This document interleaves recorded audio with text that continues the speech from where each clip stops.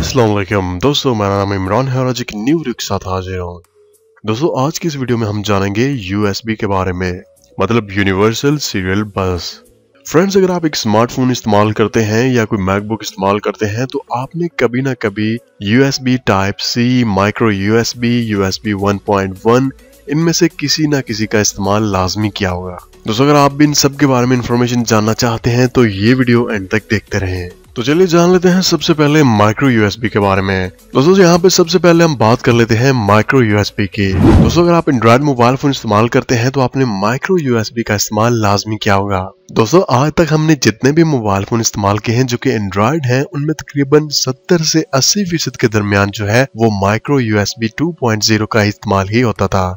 लेकिन अब जितने भी महंगे मोबाइल फोन आ रहे हैं जो कि फ्लैगशिप मोबाइल फोन हैं, उनमें यूएसबी टाइप सी का इस्तेमाल जो है वो हो रहा है। जो मिड रेंज है उनमें अभी भी जो है वो माइक्रो यूएसबी का ही इस्तेमाल होता है। ओके, तो फ्रेंड्स हम जान लेते हैं यहाँ पे यूएसबी की जो स्पीड थी, ये कौन कौन सी स्पीड हमें आज तक मिली थी और कौन सी स्पीड जो है अब जो है वो चल रही है। फ्रेंड्स, सबसे पहले जो यूएसबी थी वो थी यूएसबी 1 या यूएसबी 1.1 और उसकी हमें स्पीड यहाँ पे मिल जाती थी 12 Mbps, मतलब 12 मेगाबिट्स पर सेकंड। उसके बाद यहाँ पे आ गई यूएसबी 2.0 जो कि हम सभी एंड्रॉइड मोबाइल फोन इस्तेमाल कर रहे हैं और यहाँ पे हमें स्पीड मिल जाती है 480 मेगाबिट्स पर सेकंड।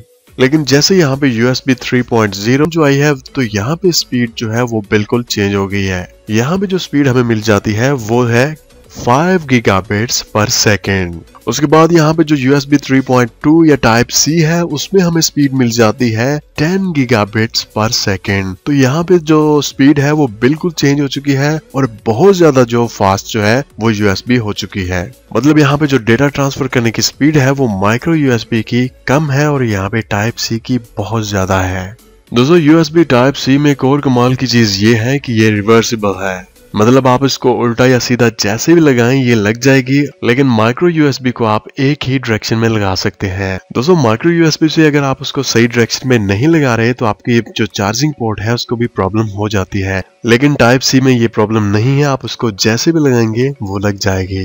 दोस्तों, यहाँ पे जो डेटा ट्रांसफर करने की बात है तो उसके लिए जो भी आप डिवाइस का इस्तेमाल करें वो भी उतनी स्पीड को सपोर्ट करता हो जितनी आपकी टाइप सी की जो केबल है वो सपोर्ट करती है। दोस्तों, आपने देखा होगा कि अक्सर जो अडॉप्टर हैं वो फास्ट चार्जिंग को सपोर्ट करते हैं, लेकिन जो केबल होते हैं वो आप कोई और इस्तेमाल कर रहे होते हैं। तो इसी तरह मोबाइल फोन कभी भी फास्ट चार्जिंग नहीं करेगा जब तक आप उसको ओरिजिनल केबल जो कि जितनी स्पीड का वहां पे लिखा है वो नहीं होगी। ओके, तो फ्रेंड्स मुझे उम्मीद है कि आपको आज की ये वीडियो अच्छी लगी होगी। तो अगर आपको आज की इस वीडियो से थोड़ी सी भी इंफॉर्मेशन मिली है तो आप इस वीडियो को लाइक करना ना भूलिएगा। तो मिलते हैं किसी न्यू वीडियो के साथ।